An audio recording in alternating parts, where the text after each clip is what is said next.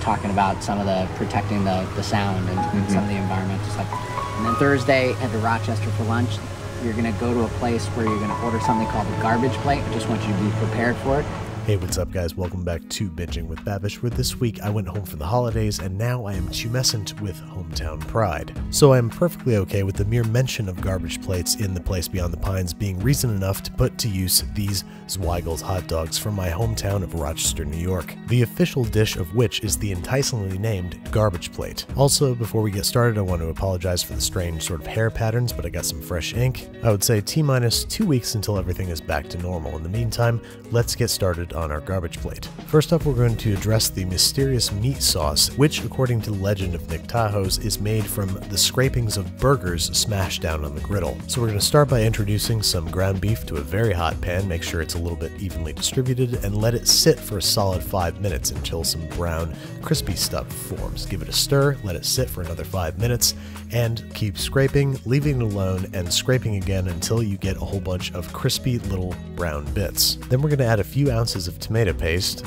stir that around, let it caramelize a bit, before adding a 1/4 teaspoon ground cloves, a 1/4 teaspoon cinnamon, a 1/4 teaspoon allspice, a 1/4 teaspoon cayenne pepper, a 1/4 teaspoon ground cumin, a 1/4 teaspoon paprika, and a 1/4 teaspoon garlic powder. Stir around over medium heat until those flavors have had a chance to get to know each other, and then add back our sauteed onions from earlier. We don't want anything burning, so no more than 30 seconds per step here, and then we're going to deglaze with anywhere from half a cup to a full cup of water, depending on how much meat and veg you have in the pot. Scrape up all that beautiful stuff off the bottom, season with salt and pepper, and set aside. That's our meat sauce out of the way, so now it's time to address crispy diner-style home fries, something I've always had a lot of trouble with. So we're dicing 3 peeled russet potatoes, covering with cold water, adding a few tablespoons of white vinegar, a few big pinches of kosher salt, bringing to a boil for 5 minutes, and then spread out on a paper towel-lined baking sheet, letting cool until most of the steam subsides. Then, in a large cast iron skillet, we're going to preheat a tablespoon each vegetable oil and butter, adding the potatoes in batches and letting sit for a solid 4 minutes until a golden crust forms on one side of the potatoes. Let sit for a few more minutes, flip again, and repeat until the potatoes are golden and crispy brown all over.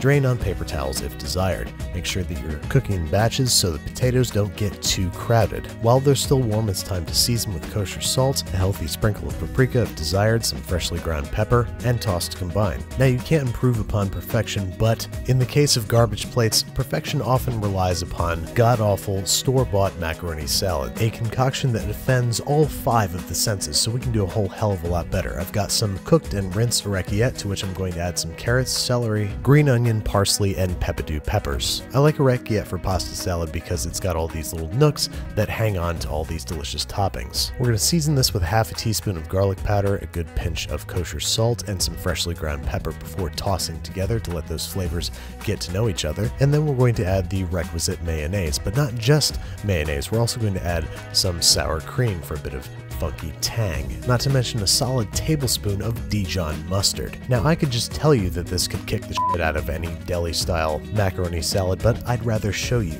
So I am orchestrating an elaborate taste test with my roommate Rashid. A blindfolded taste test. Because to Rashid and I, both Rochester natives, garbage plates are serious business. Let's start with the homemade pasta salad. And even though I spilled a little bit on him, it was very well received. Now let's try the deli-bought pasta salad. Oh!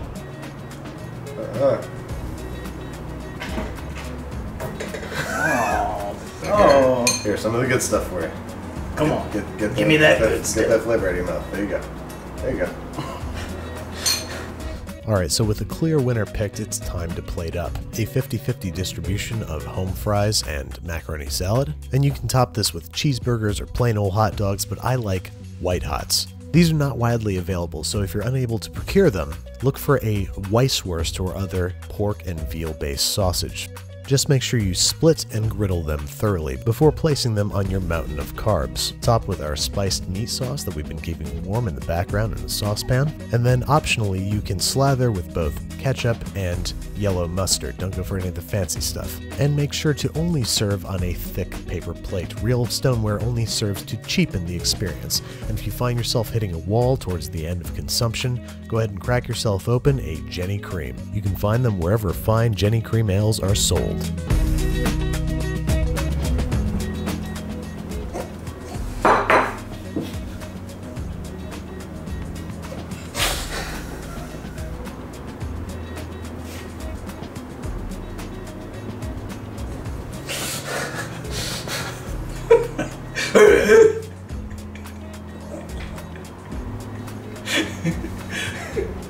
You want me to do what? Let me turn to Tim the Toolman Taylor.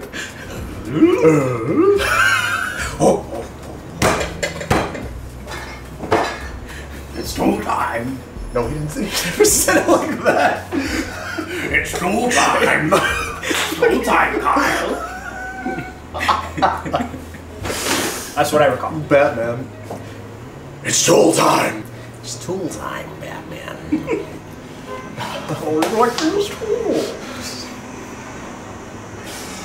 Oh, it's tool time, Batman. I don't think so, Tim.